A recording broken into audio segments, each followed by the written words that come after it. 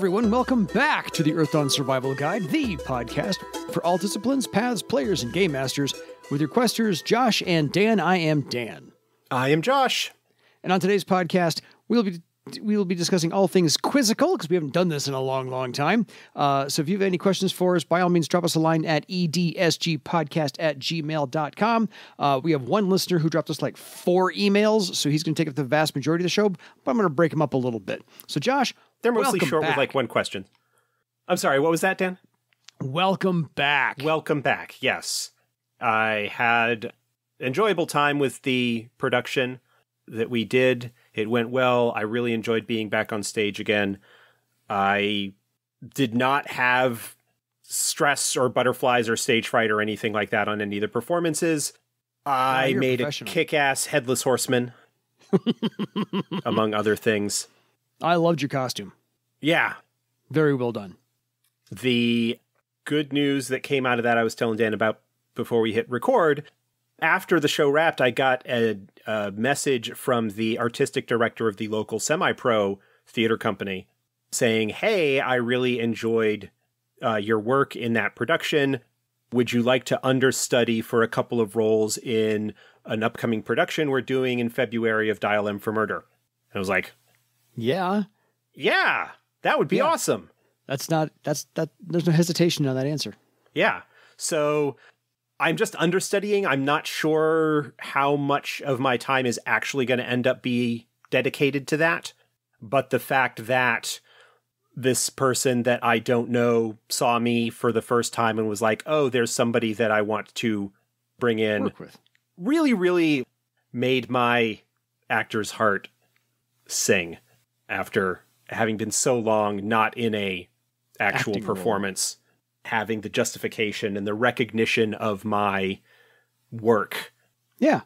Was really, really nice. Oh, no. Always good to be appreciated. So anyway, that is several weeks down the road. If things change, we'll let you folks know. We do appreciate you coming back. We've got emails that did accumulate during that downtime, and we'll be getting into things up on that. Yeah, absolutely. First up is a listener, Michael. So he's got a bunch of questions here. We're going to get to all 3 of his emails, and we'll just run down the list of what Michael has to questions on. So to Josh, about the care and feeding of spirits / elementals. My 9th Circle Elementalist character, 3rd edition, eventually we will get around to porting that campaign over to 4th, has, since Circle 2 or 3, carried a staff with a rank 3 Earth Elemental, either bound to or simply dwelling within, that I can call on once a day with no summoning test required. It occurs to me I've never asked if it's there of its own free will. I should remedy that. In the rules I have read, there does not seem to be any way to increase an elemental's strength intentionally. There seems to be a mechanic for them to gain strength as a negative consequence of a failed summoning roll, but how do I deliberately buff up my constant, dependable companion as I advance, considering I've never had to summon it and therefore never failed a test? There isn't any in the mechanics way to deliberately increase the strength rating of a spirit, whether in 3rd or 4th edition. One of the things that is in the back of my brain as a change to the way that summoned spirits work for elementalists and nethermancers and shaman in 4th edition is to treat them like similar to the way that animal companions are handled for beastmasters. Yeah. That it is a particular individual that you call up and have an ongoing relationship with, and that could potentially grow and such as part of your character's advancement. If the strength rating of the spirit in question is now out of whack of the relative power of the campaign. You said you've had it since novice circles. You're now in circle 9. It may be that the spirit is now, relatively speaking, several ranks below where you are in terms of what it is capable of doing. I would probably handle it in the game as just something that I, as the GM, would grant strength rating to it. Certainly at this point of things. Where it's part of an item, the relationship of the spirit to the item in question, whether it is literally bound to it in some capacity or whether that's just kind of where it's hanging out, maybe makes a little bit of a difference. If it's a thread item, you would probably be looking at something where the ranks of the item are tied to the spirit's story in some capacity. There's a sword, I think it's called Night Scar, that has appeared since the earliest days that has a nethermantic spirit bound to it. Possibly relate to it there, but at this point, especially if the spirit were lower in power compared to everything else that was going on, I, as a GM, would probably just grant it some additional strength rating. Possibly, depending on how things are going, have that be connected to a story arc or adventure, a minor story arc in the campaign, to have that sort of be one of the rewards of completing that story. But to answer the base question, there is no real dedicated way within the rules to enhance the strength rating. Fair enough. Next question from Michael about Shield Bash and Shield Drive, the Knack that goes underneath the talent Shield Bash.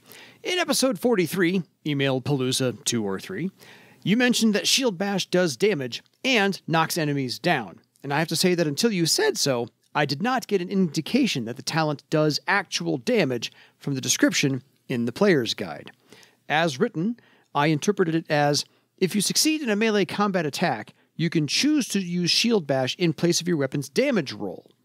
And the result, minus armor, is the enemy's target knockdown.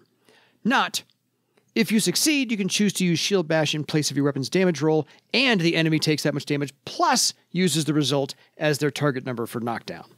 You may wish to make that distinction clearer in upcoming errata. I'm looking at the description of Shield Bash, page 166 of the player's guide. This is the current version of the player's guide. The adept replaces their normal damage test with Shield Bash with physical armor, reducing the result.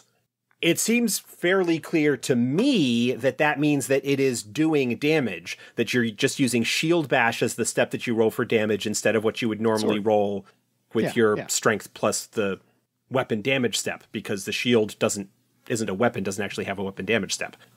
And so it seems fairly clear to me. I can perhaps understand why there might be some confusion on that, but that's not something that has actually changed at all in any version. That's kind of always been the way that Shield Bash has worked.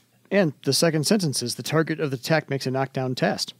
So right. But I think what he's saying is that it didn't seem clear to him that replacing the normal damage test means that you are still rolling damage. But it also says, using the damage dealt as the difficulty number. So it is dealing damage.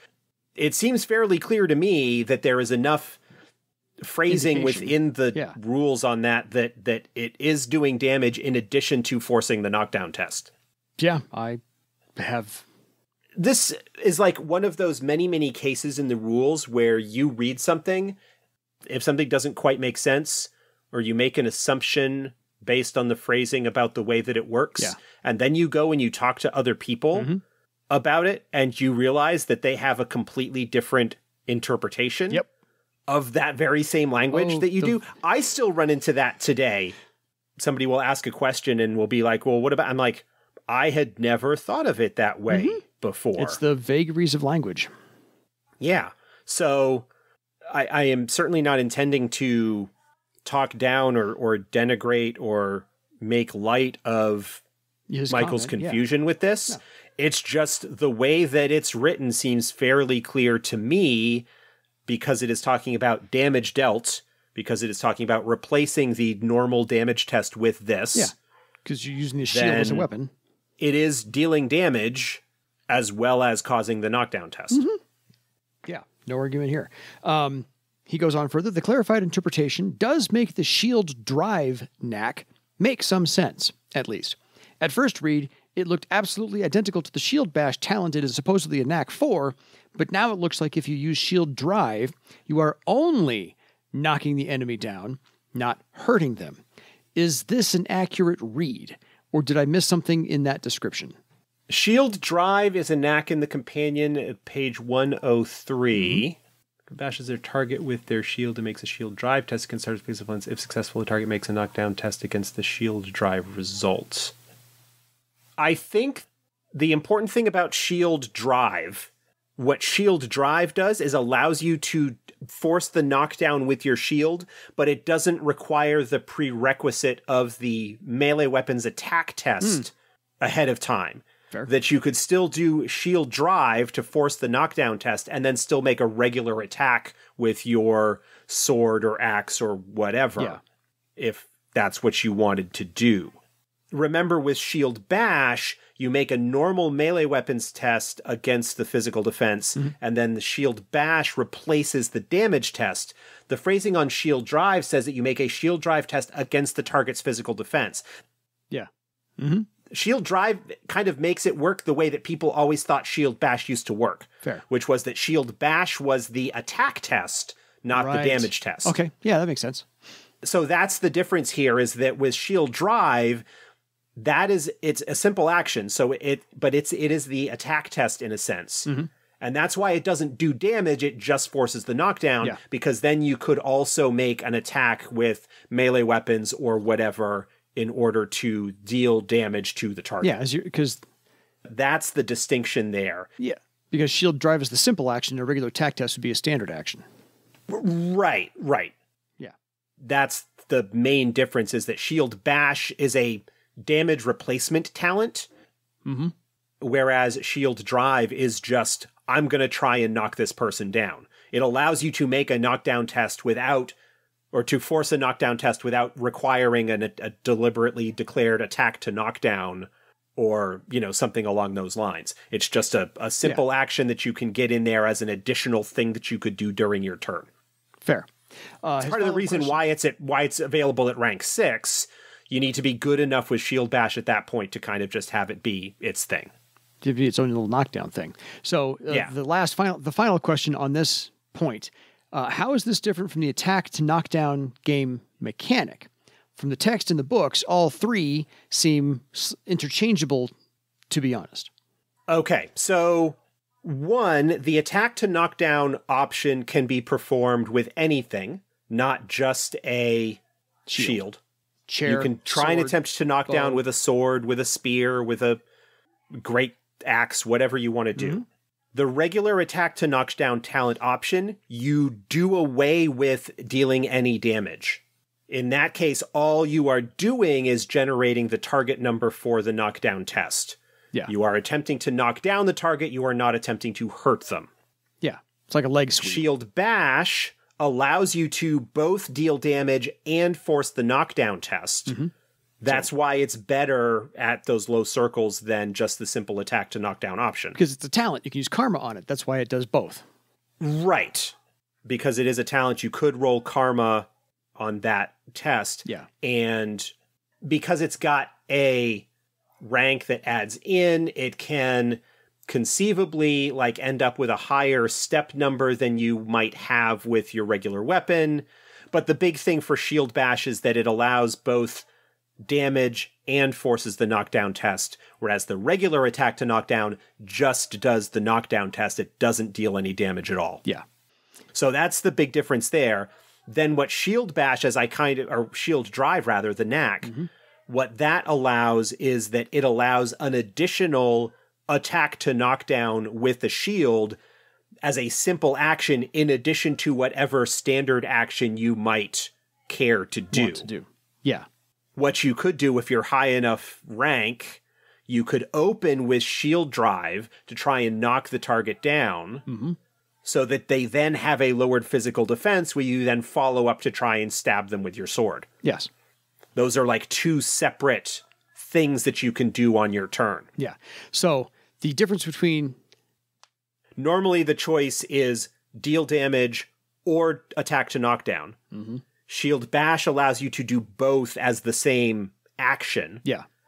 Shield Drive allows you to do that attack to knockdown as an additional action on top of whatever you would normally be. I was going to say that's the main difference between the attack to knockdown is your declared action, whereas Shield Drive it's a simple action, and I get to do something else on top of that, and that's where you have to be at least rank 6 to get that done. So you've added some efficiency to your attacking. That's why it provides that at that level. Yeah. Clear as mud? I hope that's all clear. I can understand the confusion on all of that, especially if from the beginning you didn't realize that Shield Bash was doing more than what a simple attack to knockdown allows. Yeah, because it's a talent, not just a declared action. The talent has to give you more than just the combat option. And so... Right. Yeah. It does 2 options, and you can spend a point of karma on it, which at novice circles... Since it's a damage replacement talent, you don't get many of those. Normally, you can spend karma on your attack, but you don't get any bonus karma on damage unless you are a specific discipline. Yeah. Okay, on to air speaking. I'm glad this has been cleaned up for 4th edition. While playing my Elementalist in 3rd edition, I hated the fact that I had a discipline talent that I could never find a use case for. Since, in that edition, airspeaking put your voice in the ear of everyone in range, enemies, bystanders, and party members alike. I might actually have used it from time to time if I could have limited it to just the people I wanted to talk to, like 4th edition. So, he's happy there. No comments from Josh need be. Okay. On to Intimidating Bellow. If I am reading this Knack's description correctly, it has the exact same debuff effect on enemies as bog standard Battle Bellow, just without buffing your friends in the bargain. What possible use case could there be for that worth spending additional legend points on?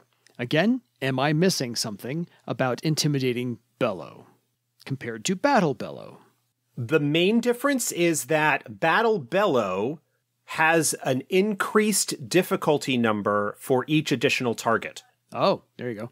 Battle Bellow is highest social defense among the target group +1 for each additional target, which can be pretty significant if you are affecting half a dozen both enemies and allies within the area of effect. Yeah. Intimidating Bellow is just the highest social defense among the target group. And everybody else just kind of is umbrellaed underneath them. And everybody else is just umbrellaed underneath it. It does away with the buff to your allies, but it also reduces the difficulty number effectively for affecting a group of enemies. And remember that Battle Shout is against just a single target. So Battle Bellow is sort of the area effect. Intimidating Bellow makes it Battle Shout, but against a group, without increasing the difficulty number based on how many people you're actually affecting. Fair. Okay. Anything else on those? Fair enough. Nope. Nothing comes Michael to has mind. more. We'll get back to him in a minute because somebody else popped in. And this is from Walter. Hi, Dan and Josh. He remembers our names. Yay. Just listened to the episode on Kept in the Dark. Actually, this was the first adventure I ran with my group in 3rd edition. The group, he has a story to tell, so he has some highlights, but they are character-specific, so here's the fun part. So this group consists of Orc Elementalist, Taween Akarak, the Tiskrang Warrior, Lilithie, the Windling Illusionist, and Thea Quirina, Dwarf Troubadour/Sage. The highlights were the use of animal lore by Thea, the Dwarf Troubadour, about the Brithen being likely to accept defeat in single combat, and Taween rushing forward, defeating it in single combat, and being very happy about saving the rest of the group the trouble of doing so. Second highlight, the contact with the Jungle Tiskrang, in which Taween immediately declared that he was taking the blood oath not to talk about their location, and during role-playing, the characters talked about their experience with different climate. Shirag was talking about ice and snow, unknown to the jungle inhabitants, so they spent some time skating on icy surfaces cast by her with memorable high and low dexterity rolls, adding some comic relief. I'm personally am imagining like Looney Tunes cartoons with people on ice for the first time. That's just me. Third highlight, Shirag, the Orc Elementalist, got attacked by a death moth, which really made her angry due to pestering her for a longer time, Dice results can be fun. When she finally smacked her to the ground, she jumped on the foul insect several times, fueled by anger. Triggered some Wile E. Coyote pictures there as well. And the fourth highlight, Lilify, the Windling illusionist, using monstrous mantle in the encounter with the Therans more as a deterrent than actually engaging them, while Tywin was able to win the duel. Overall, the jungle theme was enjoyed very much, and the different factors, noisy nights, rain torrents, poisonous what you want, insects and so on, might have been a nuisance to the characters but less to the players. And there was no debate whether the group would help Rankar or not. Even his generous financial offer did not sway them a second, and they left him to his fate at the hands of the jungle and its inhabitants. Best regards, sir. That's a great story. Me too. I love Tales from the Table like that. Bring them on. Let's get some more. Please, please, please. Send all those you can to us. Okay, back to more questions. This is from Mark. By the way, Mark is a PhD. So we have somebody who actually is playing this game smarter than both of us put together. Just going to say that right now. Hi. As a former player from the 90s who hasn't played Earthdawn since then, I am excited to venture into the 4th edition setting for the first time. Well, you've been getting a PhD, so by all means, welcome back to the table. I wanted to thank you for your great podcast that has helped immensely in getting my bearings. I'm only just scratching the surface of your podcast, so apologies if this is covered someplace already. If so, can you direct me to the right podcast episode? I have always wanted to run a game involving the crew of the Earthdawn. So I wanted your opinion on how you would imagine these adepts would have been able to contact people inside the Kaer to promote the colonization of Barsave. I assume Kaers don't have a doorbell. My thanks, Mark. Welcome back, Mark. We have not actually covered that before. However, it's actually answered how they would have potentially done that. There are 2 spells that were presented in... Oh, I forget what book, but they first showed up in 1st edition. Yeah, rings a bell. It might be in Arcane Mysteries, is most likely where they are, because they weren't in the original core book. Yeah, Care Knocking and Care Pictographs were the 2 spells that were created. They're both wizard spells, as I seem to recall. One of them, Care Knocking, is intended to interact with the wards on a Kaer to basically make a doorbell-like sound. Let people inside the Kaer know that somebody is outside and trying to get in touch with them. And then Care Pictographs allows them to communicate written word style through the wards of the Kaer to communicate with the people inside once they have had a chance to do so. I'm pretty sure that at least one, if not both of those, reappeared in Magic Deeper Secrets. Care Knocking is on page 335, and Care Pictographs is on page 336. Nice. They're not spells now. They are both knacks off of thread weaving. Oh, cool. So that any magic, So conceivably, any adept would be able to do that. Yeah. What's the rank on those for thread weaving? Care Knocking requires rank 3, Care Pictographs requires rank 5, and Care Knocking. Yeah, okay, makes sense. But yeah, those are both now in 4th edition in Deeper Secrets. That was something that was built into the Rites of Protection and Passage to allow exactly that sort of communication. Yeah, that makes sense. No, I like seeing those spells as they came up. I've never had a chance to use them, but I liked them, and I like them even better now that they're just knacks under thread weaving, because that way anybody can do it. You don't have to actually send off to go get a wizard if there's not a wizard in your party. But cool. I look forward to you actually telling us the tale about how you ran this adventure of the Earthdawn, because I don't think that's been done yet. At least not that I've ever come across. All right, cool. What's next? Next, we have one from Simon. Hi, guys. I am still making my way through the podcast catalog, so I apologize if this question has been addressed post where I am up to. Considering the post-COVID and future world of tabletop RPGs, is virtual tabletop, and that is probably even more vital for games with smaller communities like Earthdawn, which is really, really unfortunate as it's my favorite RPG, is there going to be serious development for Foundry in the future? I have recently purchased several Foundry products and feel quite nervous around the lack of development I see in support for the Foundry products. There are some very old, outdated tutorials, such as the wiki that comes with the Foundry compendium, and it's very sparse and has not been updated for a long time.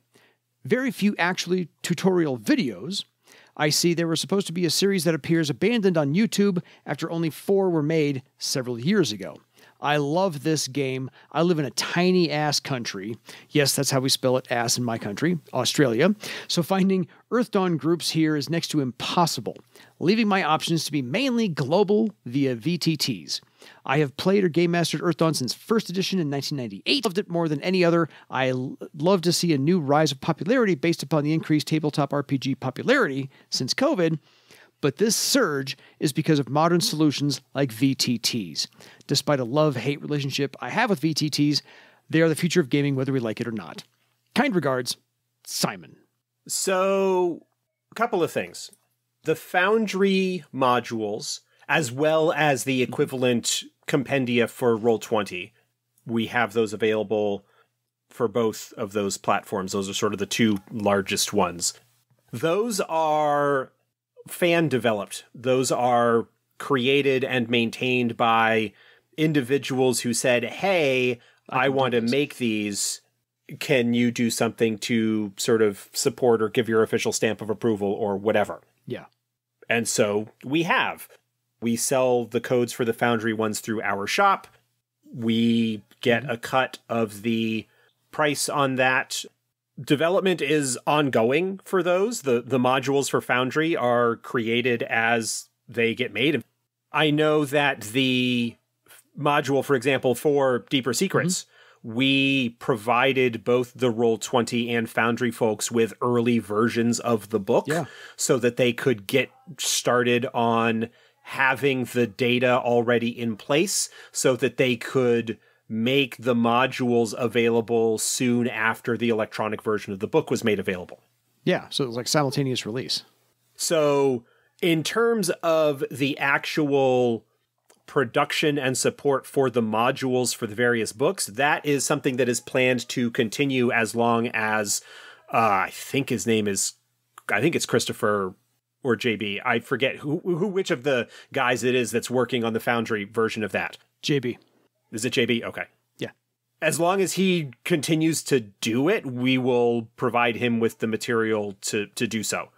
As far as the tutorials and videos and stuff like that, I understand why there might not be so much work that's done on those. The number of attempts that other folks have had to make supporting material for Earth Dawn, whether as part of the VTT or other stuff, it's a lot of work to do that, especially doing videos and whatnot.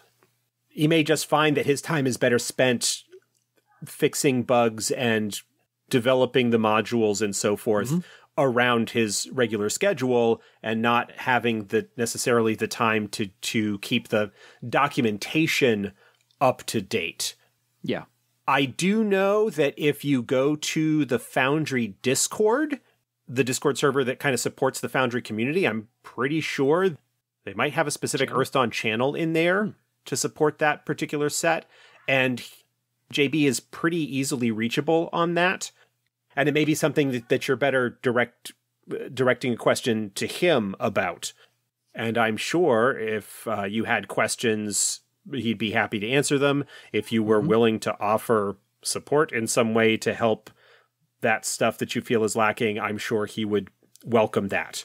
But we recognize that VTTs are a way that Earth Dawn will see more play than it probably otherwise would these days. And we are going to continue supporting the modules. We're just not directly involved in the production of them or the support of their documentation or anything like that. Fair. No worries. But again, welcome back. Glad you're doing it. And by all means, let us know if you need anything else. We can at least point you in the right direction. Onto the Foundry Discord place is the best place to start. Final follow-up questions from Michael. Told you we'd come back to you, Michael. Here you are. Follow-up question number 1. If I own a thread weapon, but have not yet tied a thread to it, but I have more silver than legend points and get it forged, what happens to that bonus when I do tie the thread? How do the difficulty numbers interact? Okay. I think, let me go back and just double check. but I'm pretty sure that it's straightforward. I just want to double check the way that Forge Blade, Forge Weapon works, because I know like 3 different versions in my head, and I want to make sure I'm using the correct Oh, I know. one. I got you there. Okay, so the difficulty number for Forge Weapon is completely independent of what the base damage of the weapon is. Right. The difficulty number is 6 plus the number of enhancements that it currently has. So let's say you've got a sword, a thread sword, a broadsword, to keep things simple. Using it on its own without any thread attached is normally a damage step strength plus 5. If you then use Forge Weapon to give it, and as a result of the test on that, you end up getting a plus 2 bonus from forging. The difficulty number for that initial test would be 6. If you rolled an 11 or, 11 to 15, you would get plus 2. That would boost the damage from strength plus 5 to strength plus 7. And that would mean that any subsequent forging test that you might make on the weapon would be at 6 plus 2, so 8 as the base difficulty number for any subsequent forge enhancements. Because it's 6 plus the number of enhancements that it has a plus 2, 6 plus 2 is 8.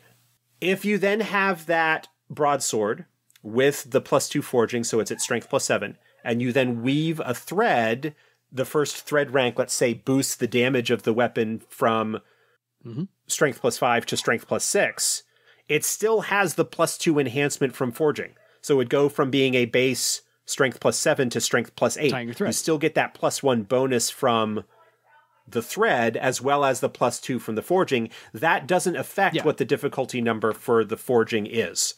Part of the reason that the target number for the forge is independent of the damage step is to make it so that the difficulty of forging an item, it doesn't make it easier to forge a dagger compared to a broadsword compared to a two-handed sword, for example.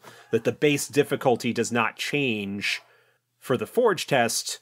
So that's the answer, is that you get the bonuses from both places, and you just follow the rules for Forge Weapon in terms of what the difficulty number is if you want to add additional forge bonuses atop whatever ones you might already have.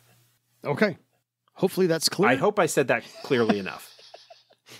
I think so, because as you said, the base difficulty to forge the weapon is independent of any other number about the weapon itself. So starting with that. Yeah, and you're just adding that to whatever the damage for the weapon is. Yeah. The broadsword without a thread is plus 5. If you then have a thread that boasts the damage by 1, that makes the sword plus 6, plus whatever forge enhancements that you have. They just stack with each other. I was going to say, they just continue to stack independently. So if you don't have one, you have the other. If you have both, they're nice. Add them all up. So you're good there. Okay, I'm going to get back to forging in just a second with his last question, because it's a longer one. So in the meantime, can a human who learns spellcasting as a versatility talent have a friend attune a matrix item for them, allowing them to cast a spell without actually learning the spell matrix talent or the appropriate thread weaving talent? No. I'm looking at facial contortions answering that question. I had to think it through, because the difficulty being is that a spell matrix item still requires a thread to be woven to it.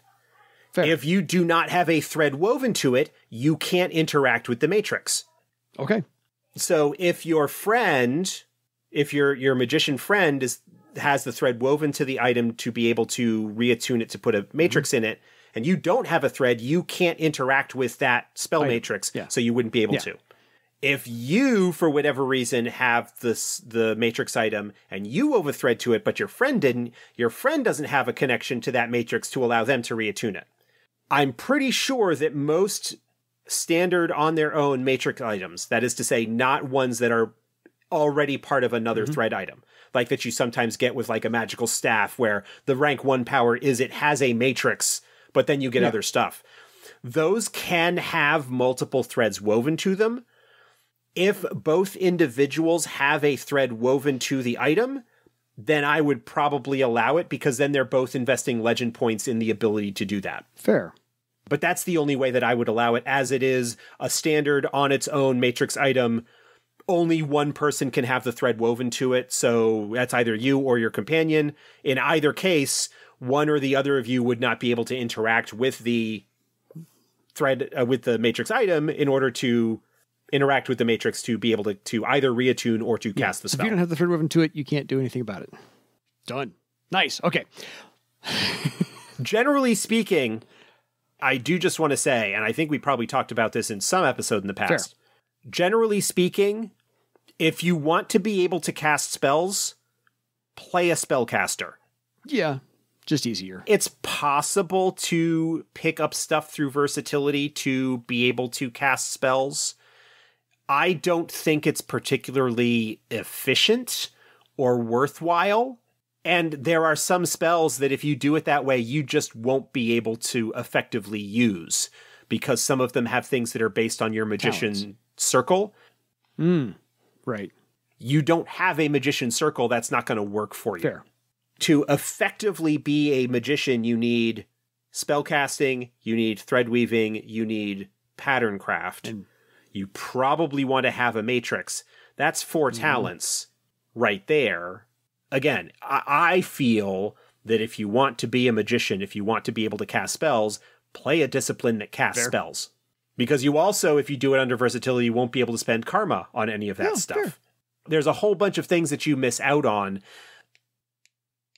I mean, that's just me. I know, I'm sure there are people who have had a great time supplementing their regular stuff with a little bit of spellcasting, but I probably would never play a character that would do that, because if I want to cast spells, I'm just going to make a magician. Fair. So, good on you for challenge accepted, but that's... Yeah. Just some people do that, have at it. That's kind of a sidebar to the whole thing, but just, again, in general, if you're talking about a regular plain old matrix item, no, you can't have your magician friend put a spell in it that you are then able to cast. Okay. Fair. So he is listening to the Forge Weapon episode now. This is at least 6 weeks old. So sorry about that, dude. It has always seemed to me that the forging of an already existing weapon should consist of adjusting it to better fit the user. What size and shape of grip best fits Yornum Hire's hand? How does Gravlax the Tasty like the blade balanced, etc., etc.? Therefore, the reason the sword you pick up off a dead Throlic soldier doesn't give you that plus 10 bonus shouldn't be because it was done more than a year ago. It should be because you're not that specific dead Throlic soldier for whose hand the personal fighting style was painstakingly adjusted for. I would even go so far as to say that a forged weapon picked up off a corpse, even the corpse of a friend or party member, might actually give minuses to any other user, but that might be a bridge too far. Same with armor. Armor, especially plate, has to be carefully fitted to its users so the joints hinge at the same point the user's joints do, so the edges don't chafe or poke, etc., etc. Forged armor is armor that has been so exquisitely tuned to its user's unique body that it provides them bonuses. Anyway, if I ever run a game, instead of just participating as a player, I'm pretty sure I'll do that as a house rule, because the talent as written frankly makes no sense to me logically. Michael. You're not necessarily wrong, Michael, but that's just a level of detail that I don't care for. No, if that's the way that you want to skin it, or the way that you want to view it, that's fine. But that's a level of simulation detail that I just don't care for. And if that's the way that you want to approach it, great. I don't necessarily think that thought... I don't know. I don't necessarily think that you're wrong. We are talking about a magical talent here, however, so it is not simply just a case of physically altering the weapon a particular way. There is a certain amount of enchanting that is going into effect with that, in a sense. The magical MacGuffin. That it's basically a magical ability, a way for bonuses and things to be increased for both weapons and armor. Yeah, from a logical standpoint, again, you're not wrong, but it's magic and it's a level of detail that I don't particularly care for. Things always tend to start falling apart in RPGs in general, but in Earth Dawn as well, when you start trying to apply what you logically think would happen and run into places where the rules seem to contradict that. There was actually a question earlier today or yesterday, like really recently in the Facet Games Discord, where somebody was asking about, can a mounted rider use two-handed weapons? Because there's nothing specifically in the rules that prohibits it. Mm-hmm. The sort of problem that comes across is, well, if you're wielding a two-handed weapon, how are you going to be controlling the mount? Without that actually being the question that is being asked.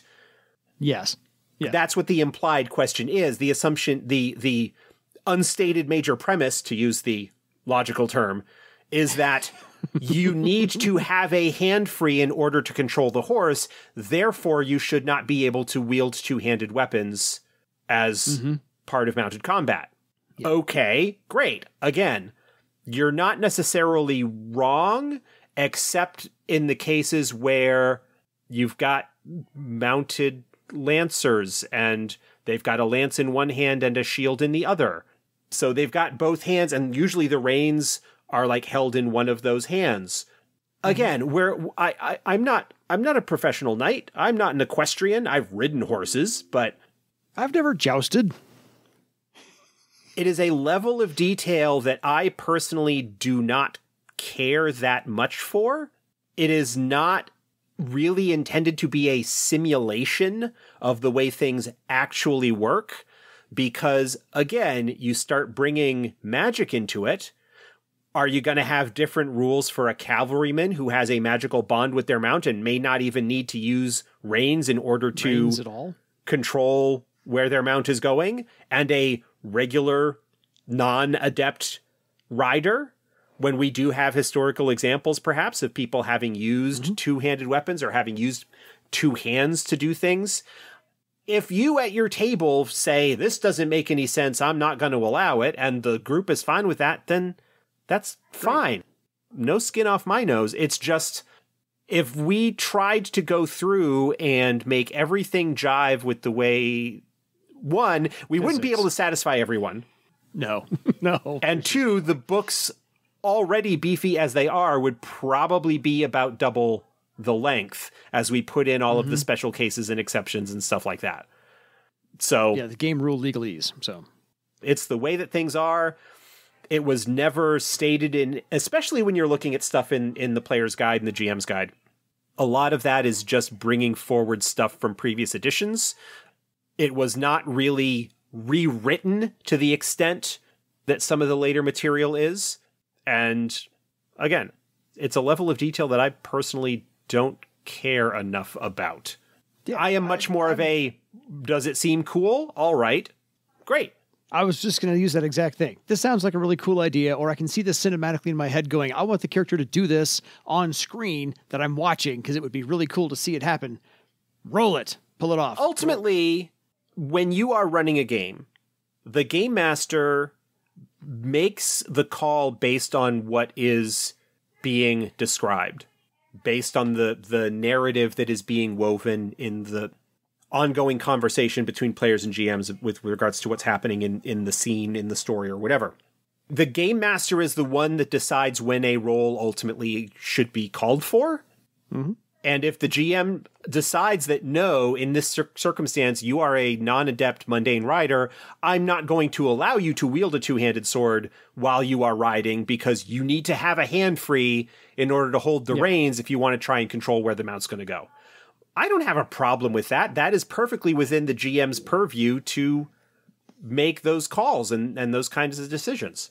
Yeah. Or I just do it ahead of time. Make your trick riding first to see if you can, keep the mount on track, then roll your attack roll. And that's just... The tools are there. Decide that how you're going to use them. We can't cover every possible situation and edge case. Some people may think, well, that's a pretty obvious situation that you might have wanted to specify. Okay, great. You may think so. I don't happen to agree.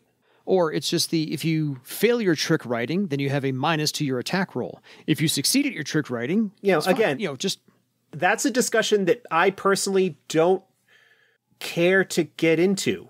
I'm not going to say you're wrong if that's the way that you want to handle it. Yeah. Okay, great. So I kind of gave up on being that concerned with other people's games. I'm old, man. I'm going to be 50 in a month. Been around a while. That is a debate that back in my 20s, I probably would have been the hill you would die gone on. back and forth with great vehemence on members of the Earth Dawn email list, as I'm sure Lou may remember some of the discussions from back in the day. I am a lot more chill about such things now. Yeah, fair. If that's the way you want to handle forged weapons and armor as a way of saying, well, this is why they are not superlative, why there are not superlative weapons all over the place. Okay, great. That's fine. That's your reason for why that's happened. Cool. Yeah. Nothing wrong with it. Everybody else goes along with it. You're good, man. It's your Earth Dawn. Make it epic. So wraps up our topic for today, all of those topics that we had in our talks. So by all means, don't wait 6 weeks to get us more emails. We were a long time and we're happy to be back. So by all means, drop us a line at edsgpodcast@gmail.com. And until next time, don't get too lost in the minutia of certain things. Just make it cinematic and make it epic. Good night, everybody.